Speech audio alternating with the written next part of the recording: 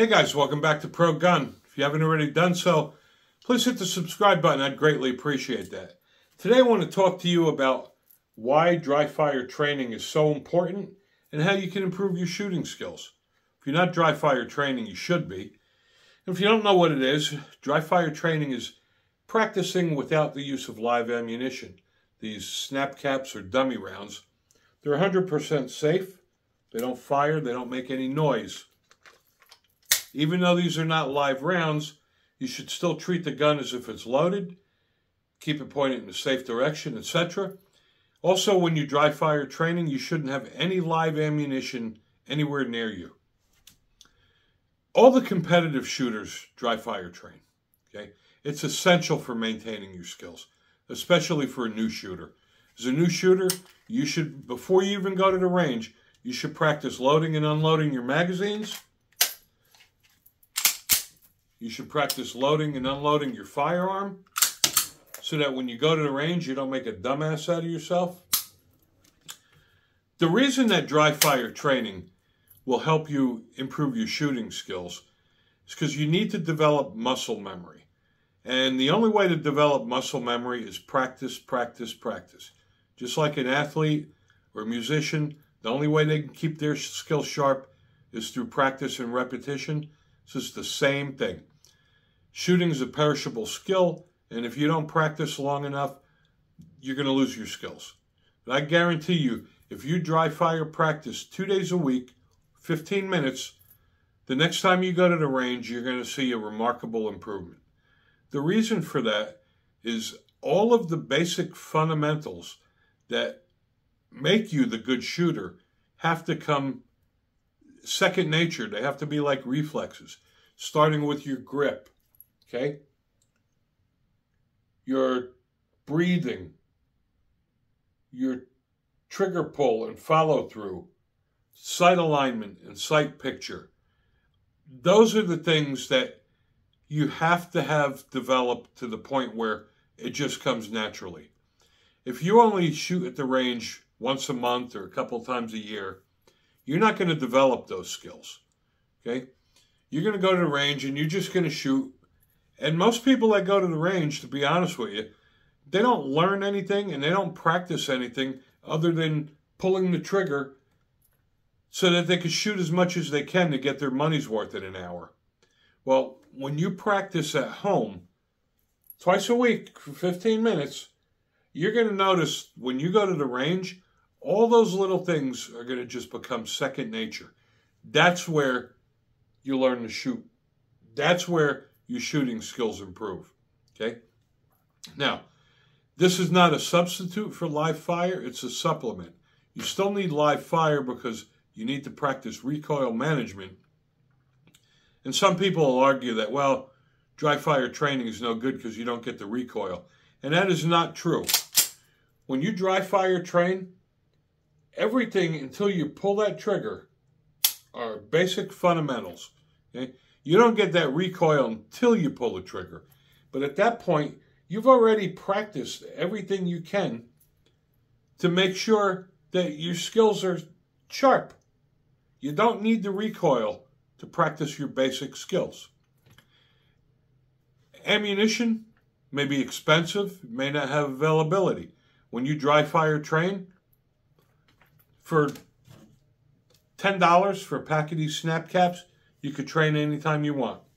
You practice your grip, your hold. Practice shooting with one hand. Practice your strong side and your weak side. I never see anybody at the range practice shooting on their weak side. There's so many things you can do when you dry fire train at home that you can't do at a range, such as drawing and firing from a holster, right? A lot of ranges don't let you do that. Moving side to side, forward, backward, shooting from one knee. You can practice shooting from around a corner, inside your home somewhere, shooting behind cover. You can practice shooting in lighting situations, low light situations, and no light situations. You can practice cross draw. There are just so many things that you can practice at home. And learning at the range is difficult for a new shooter. There's a lot going on there. You got the noise, you got the recoil, you got the smell of gunpowder. It's really not that good of a place to actually learn. So you'll learn from your dry fire training. I guarantee you, if you practice twice a week for 15 minutes, you'll improve your shooting skills. So now let's take a look at the snap caps and what you can do with them. Now, I've evaluated almost every snap cap on the market, and in my opinion, the A-Zoom snap caps are by far the best you can get. They're CNC machined, and if you look at the cheap plastic ones from China, you can see the difference is that these are all aluminum. They're not going to break. This tip is plastic, so over time, they're going to start cracking and you're going to get your firearm all boogered up. So save yourself the trouble when you do get snap caps and go A-Zoom. They're available in over 100 calibers. These are 9mm. I have them for my .357 Magnum revolver. I have them for my AR-15 in .223. And I have them for my shotgun.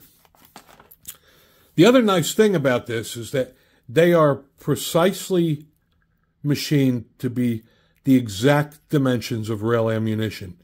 And because they're aluminum instead of plastic, they have some decent weight to it, so it feels like real ammunition. So if you're a new gun owner, the first thing you should do is get your snap caps and practice loading and unloading your magazine. Do that a few times. And this is a great way to get familiar with your firearm before you make a dumbass out of yourself at the range. Next thing you want to do is you want to practice loading and unloading your firearm. So put in the magazine. Okay, you have one in the chamber. Now practice unloading the magazine. Drop the magazine, rack the slide, and it'll eject. This is a great way to train. It really is, especially for the fact that it looks and feels like real ammunition. Also, the back of this firing pin is rubber. Okay, this basically will give you unlimited shooting without any damage to your firearm. Another good technique to use with this is before you go to the range, randomly take a snap cap and throw them in between live rounds. And do it at home before you get to the range so that when you get to the range, you won't remember where it is. Okay? When you get to the range and you hear click, you could practice the tap and rack. All right, that's just a great thing to do. Another thing about the snap caps, again, is that they're safe. You could practice it anywhere. And like I said earlier, in my opinion, the best training you do is dry fire training at home. That's where you develop your skills. All you're doing at the range is putting holes in pieces of paper. I hope this has been helpful to you. Thanks for watching.